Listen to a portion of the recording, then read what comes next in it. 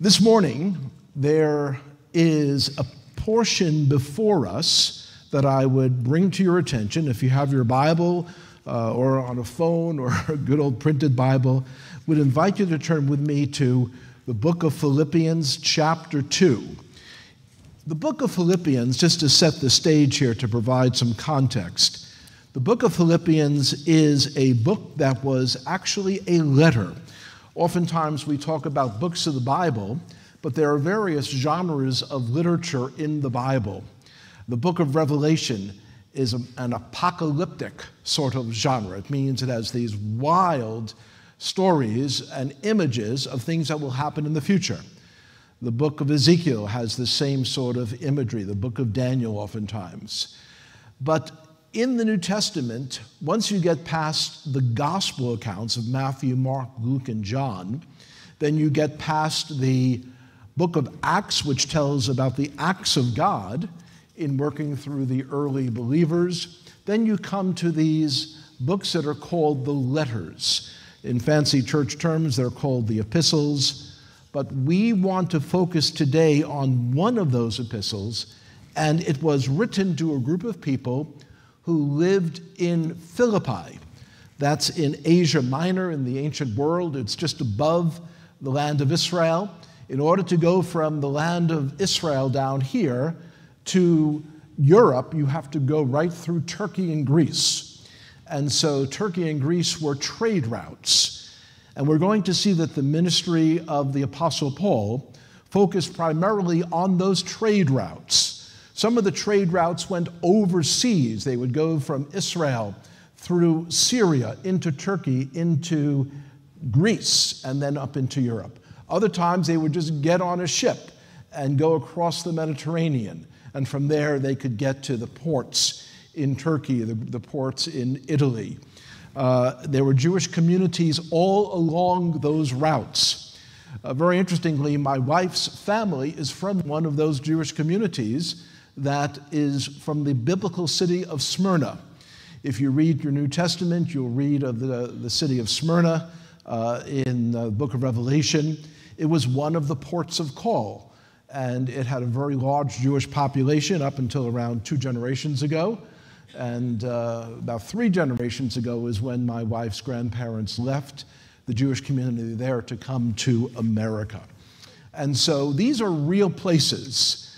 I've just recently completed a series of studies trying to finish up my master's, and we had to study world religions. This was part of the requirement, and I noted just recently how many world religions are built on air. For instance, they had told us in one of these world religions about all of these gods and goddesses and all of their activities in various layers of heaven. And when you ask for a single shred of physical evidence that these people ever existed or that the places ever existed, there is none. It's simply, as we say in Yiddish, it's a bubamaisa. It's an old story that really has no veracity to it. In contrast, the historical accounts in the Bible take place in real place, in the Middle East, in various places that can be identified. We can go to the city of Jerusalem today, the capital of Israel. You can put a spade almost anywhere in the ground, and you will find evidence of the kings that are spoken of in the Bible. Just a few years ago, they found increased evidence of the king known as Hezekiah. We find his name in stone inscriptions that have long since been buried. These are oftentimes in cities that have been conquered. There tends to be rubble that goes on top. And so all of these old stone inscriptions become buried, and they're kind of safe. And so the archaeologists come along and they uncover these, and we see more and more evidence of the very people mentioned in Scripture. We see about the miracles. When scientists look at the walls of Jericho, they see that those walls collapsed in a totally unpredictable way. There is evidence of the claims of the Bible. These people are mentioned. Contrast that with the wild stories that third world religions will often make up to keep people kind of on the hook. We have not believed, as the Apostle Paul said, in cleverly devised fables, but rather we have come to faith in the Lord God of creation, who, as we just sang a few minutes ago, not only is he the Lord of creation, but he's the author of our salvation. It's one of the phrases we just sang. It's an amazing thing that the God of creation, who reigns above all, yet concerns himself with our eternal destination. That is why he is the author of our salvation. It came through him. It's accomplished only by him and by his call. And so when you come to the book of Philippians, and I'd encourage you to turn if you have that or on a phone, however you're going to access that, Philippi was one of those trading stops. It was a medium-sized city. It was something that people knew about. They were familiar with Philippi. People would stop overnight on their way from one place to another in order to do business. As a result of that, it had a very mixed ethnic clientele, sort of like what we see here in Bloomfield. The ethnic grouping that made up Philippi at this point was probably mostly people from non-Jewish backgrounds, but there was a small synagogue there, a small house of Jewish worship. And typically, as you read through the book of Acts, the synagogue was often the first stop when the Apostle Paul would go into any community. After all, he is not preaching a new religion, but rather he is alerting his own Jewish people that we have good news. The Messiah that we have been waiting for, the one who is called Mashiach in the Hebrew Scriptures, he has arrived. And he is Yeshua HaNotzri, he is Yeshua, Jesus of Nazareth. He is the one of whom Moses and the prophets wrote. And so that would have been his initial message when getting to any one of these so-called New Testament cities. But then after they had the opportunity to hear that good word that Messiah had come, he would turn his attention to the Gentiles. And that same pattern is repeated over and over. It's not that he, as some with little understanding claim, that he once, at a certain point in his ministry, he turned away from the Jewish people permanently and turned to the Gentiles. No, because the verse that seems to say that in the very next chapter, chapter 14 and 15 of Acts, he immediately goes to another city. Where's the first place he goes to? He seeks out the people of the synagogue, the Jewish people, and he shares with them the good news of the arrival of a Messiah, of a Savior, who is not only for us, he's not only for us as Jewish people, but he's also for everyone who walks the planet. And the inscription in Scripture is very instructive to us. For God so loved the world. And by the way, when we hear that today, we kind of glance over. We don't really understand what that meant in that context. The New Testament is primarily Jewish people discovering a Jewish Messiah. But Jesus helps them to lift their eyes beyond their own ethnic group.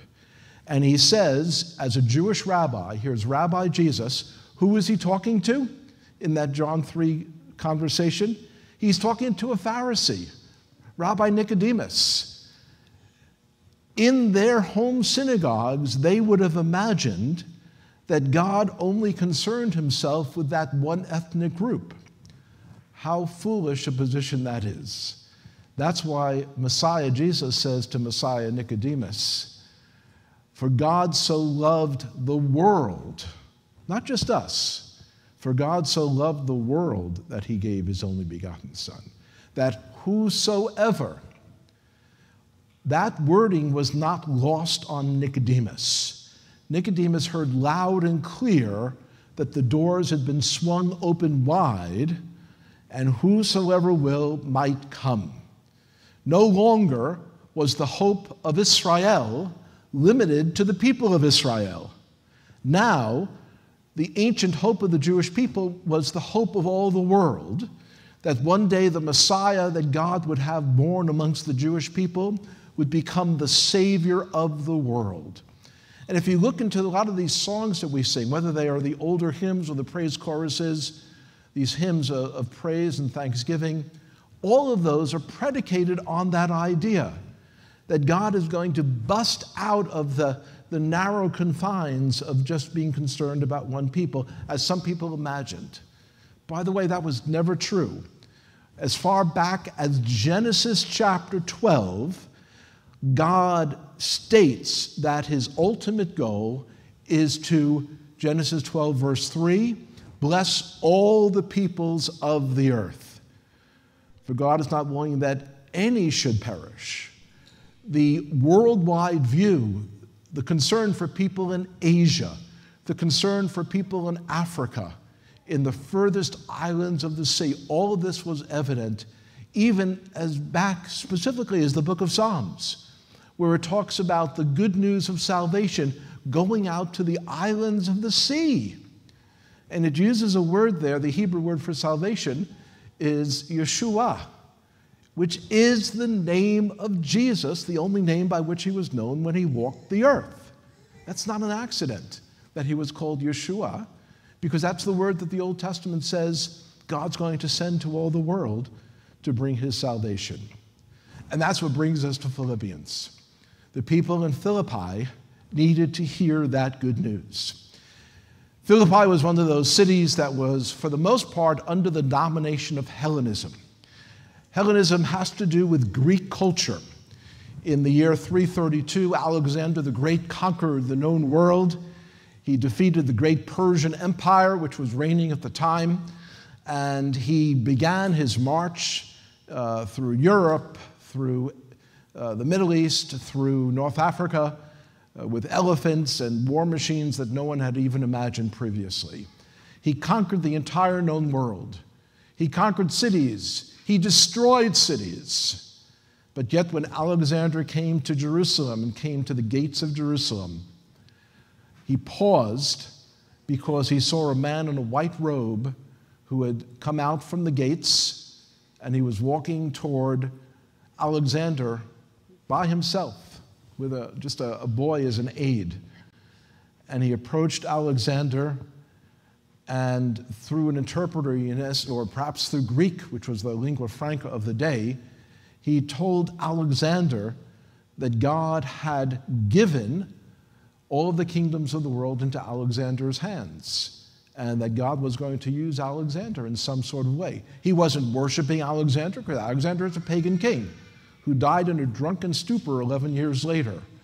But he recognized that God allowed kingdoms to rise and he allows kingdoms to fall. Alexander thinks to himself, I like this guy, so I'm not going to destroy his city. And that's why we still have evidence of the first temple there in Jerusalem when archaeologists start digging. So all of these things exist in real time, exist in real place, real history.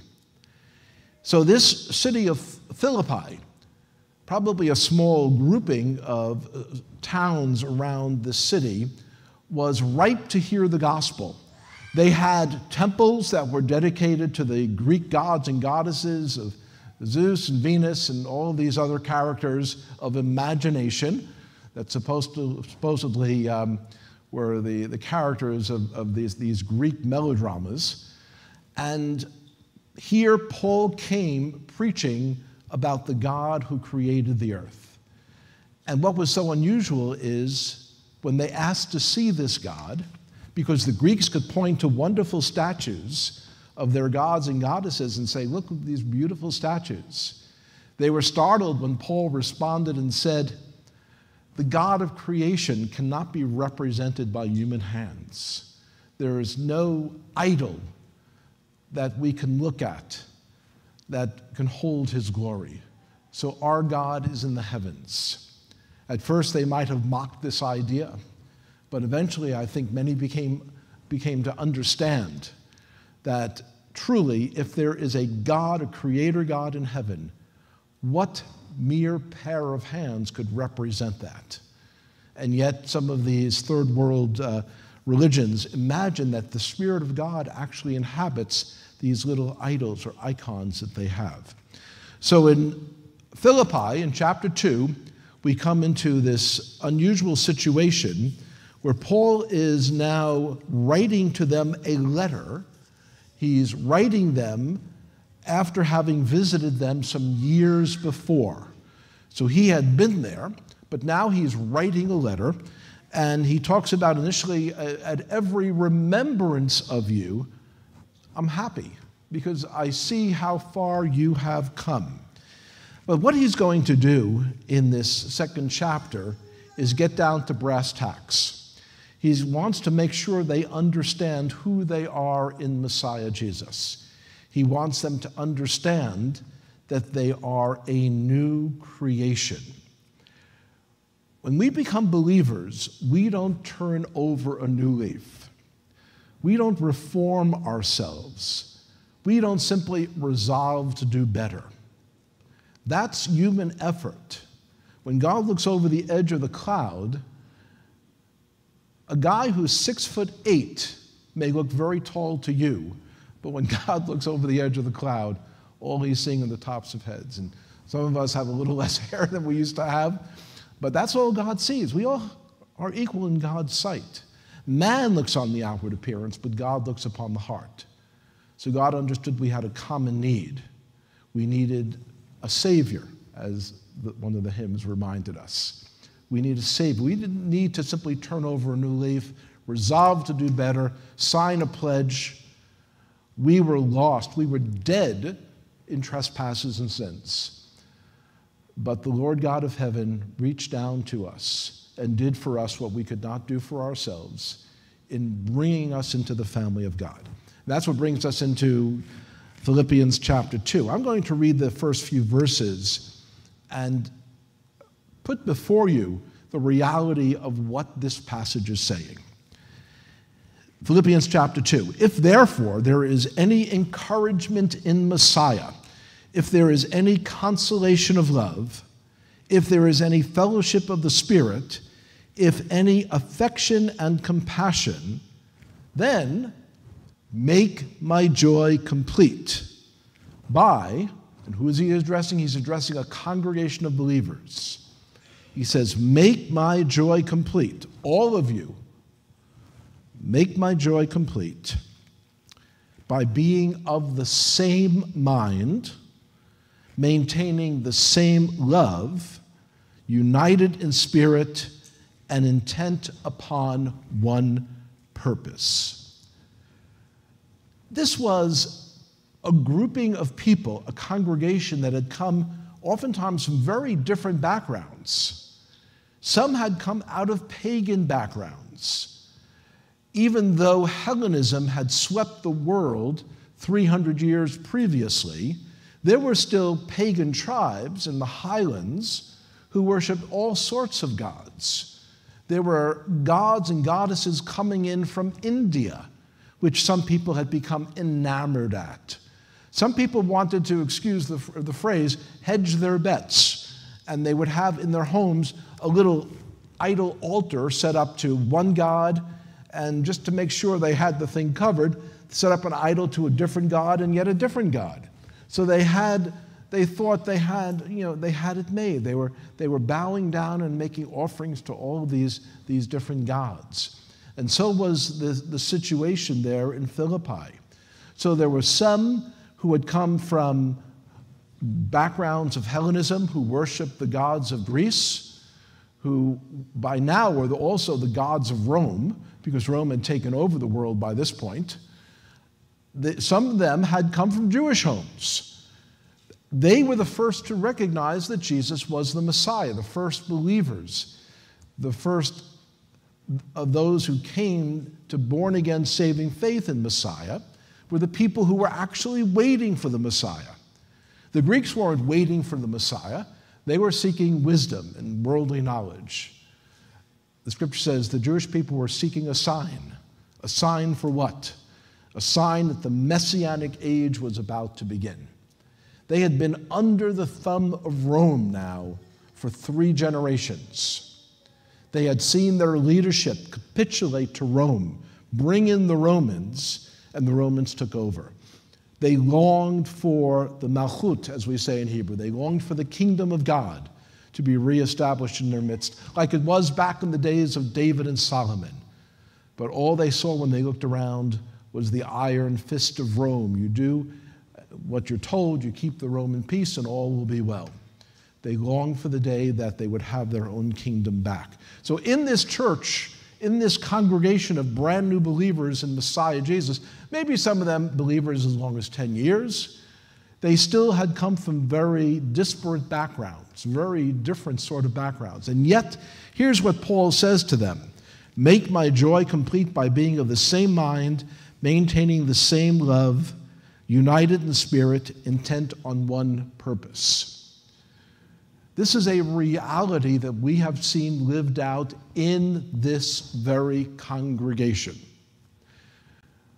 When my wife and I first came to this congregation as members, way back around literally 40 years ago, it was probably 83 that we received membership here, it was still yet a congregation of people from wildly different backgrounds.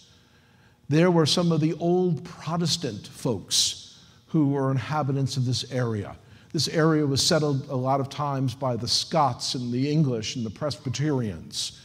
And yet in 1852, 1853, this congregation was born by people who were searching the Scriptures and intent on following the Scriptures instead of following human traditions.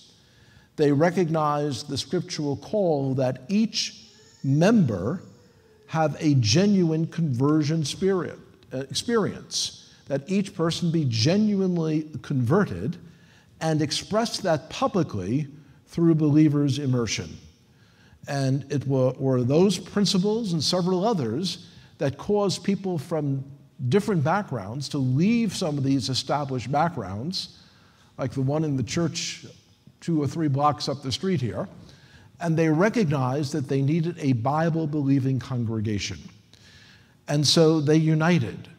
Over the years, many people from different backgrounds joined. People who had been brought up in the Roman Catholic Church recognized their need for personal salvation, that it comes only through an individual response to Jesus as Messiah, that one cannot have a little sprinkle, as like a little dab will do you, and that brings you into the kingdom of God.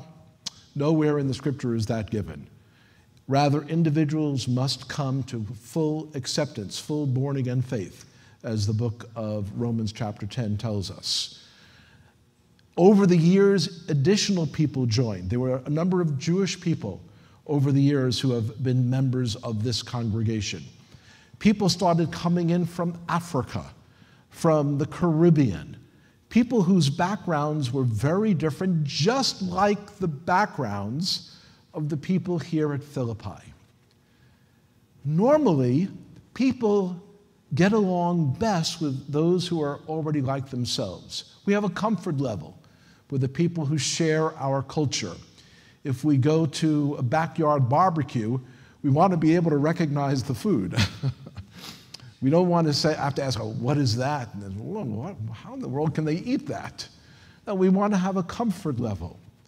And yet, the church is called to be contra. We're called to swim against the tide. We're called to form a new family, and the family that we form is not often the family of our own choosing. You don't get to choose your relatives. Oftentimes when people want to make excuses for odd, weird uncles, they'll say, well, you don't get to choose your relatives. Well, sometimes church can be a little weird. There are people from very different backgrounds than we might feel comfortable with. But guess what? Philippians chapter 2, God has intentionally put you in a congregation so that you get ready to see what heaven is like. Because we're told that in heaven, God has called out a people of every tongue, tribe, and nation for his own name's sake. These are the people of the redeemed. These are the individuals who have responded to God's call, who've oftentimes, like myself, had to step away from the things that we were taught about religion as children, and instead we would search the scriptures because God's truth is found here. This is where God's truth is found, and that's what this church was founded upon, the eternal truths of God's word. So that means when people walk in here, it's not going to look homogeneous. It's not going to look like everyone is from the same grouping. That's the thing that kept me away from the Lord for the first year I was investigating. I would walk into a Protestant church in a certain section of New York City, Dutch Reformed Church. You walk in the back and you say, yeah, this is kind of Dutch. Everyone kind of looks kind of like they just stepped out of Deutsch, the whole Dutch culture. No one there looked like me. I didn't see any Yids there. I didn't see any Jewish people there. And so I imagined, well, this is a club for people of one grouping. This is like a national club. In my old neighborhood in Brooklyn, there were these Italian clubs that people said, oh, that's not really what they are. But they would be only for one ethnic group. Our synagogue was essentially the same thing. I attended synagogue as a young person. The synagogue was all of us. We were ethnically Jewish, and we were Jewish by religion.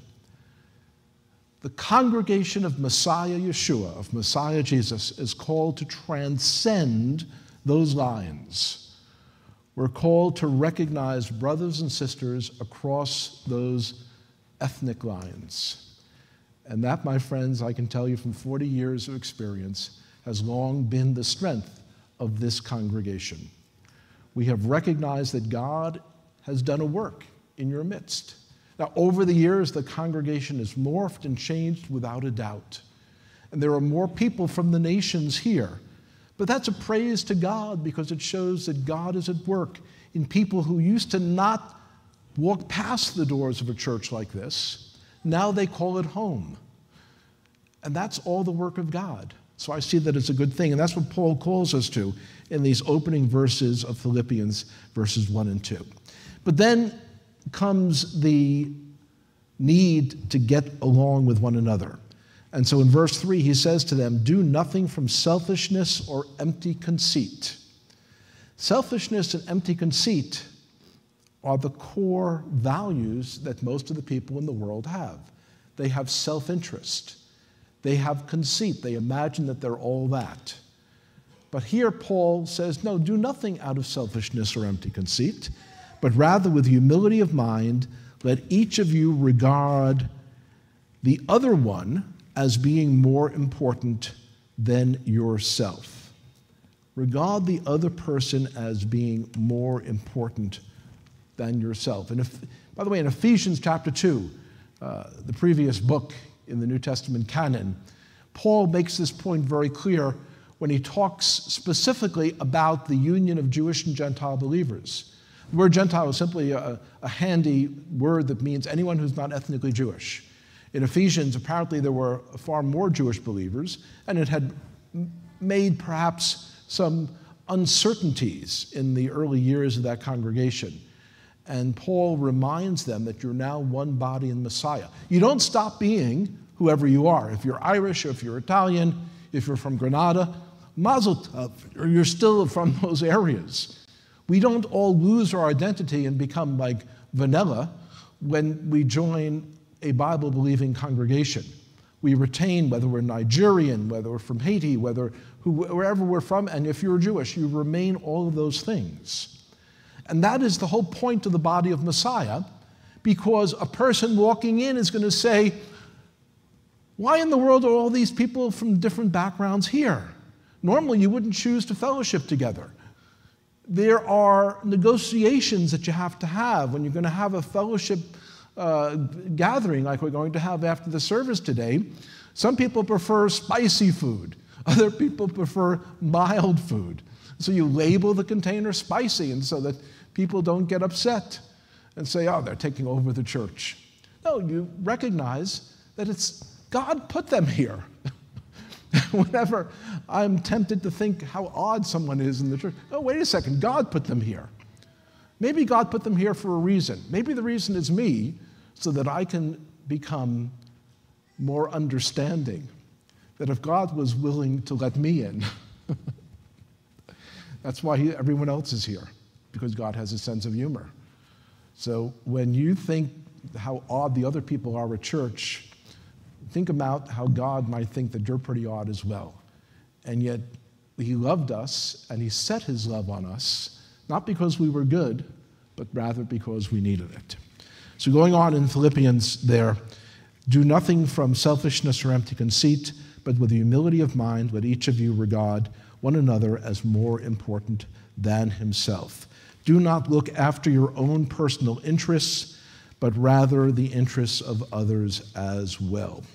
And that's what congregation is. We recognize that God has put us together as one body. In just a few minutes, we're going to be pausing and remembering the Lord's table. And this Philippians chapter 2 passage is a very good lead-up to that very act, because here we are remembering that the apostles were gathered together, and across different preferences, some were tax collectors and others were fishermen, yet God formed one family from them all. And so as believers, you and I look around and recognize these are my brothers and sisters. These are the people with whom I will be spending eternity. And so this is good practice.